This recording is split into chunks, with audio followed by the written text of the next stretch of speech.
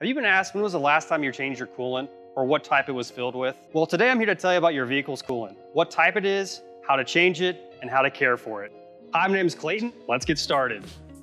If there are any sections you'd like to skip or go straight to the DIY portion of this video, check out the chapter links below. What is coolant? In short, coolant keeps your engine cool. It can withstand extreme temperatures all the way up to -50 degrees Fahrenheit. And since metal corrodes when it is exposed to liquid for large amounts of time, there are chemicals in your coolant that keep your engine from corroding.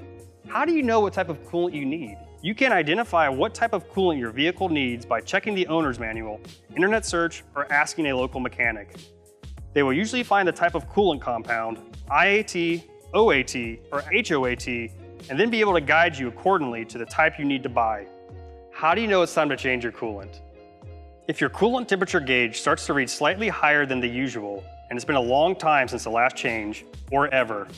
If there is rust-looking particles in the coolant reservoir tank, if the color of the coolant is not consistent with what was put in there in the first place, for example, green coolant fading to a clear desaturated look or changing to yellow, or if it reaches the recommended service interval. Now, let's get down to the DIY part of this video. The way a professional auto shop flushes and changes your coolant will be a little different than you might do it at home. This is primarily due to the advanced tools they used. Most will use a machine that can suction all the coolant out of the vehicle, assuring that when new fluid is filled, it will not be mixed.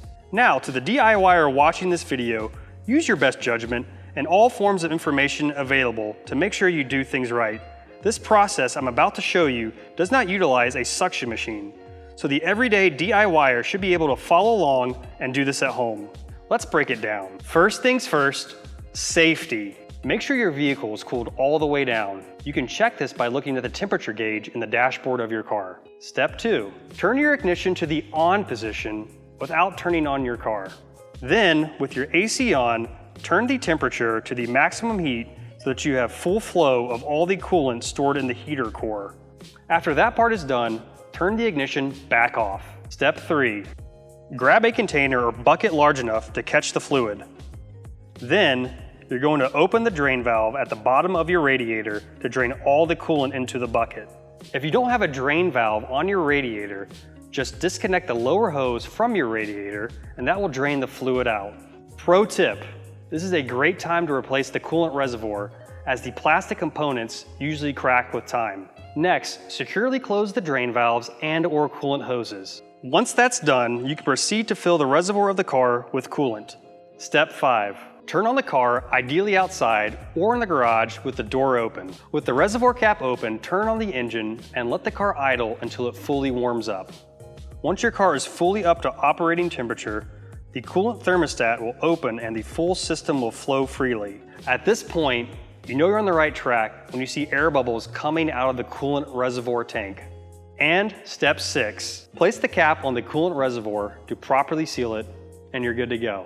We recommend carrying some extra coolant in the trunk of your car for the next week or so after the coolant change, as there might be the possibility of still having air bubbles in the system.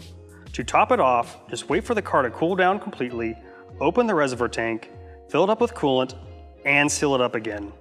And that's it. Those are the steps to flushing and changing the coolant inside your vehicle.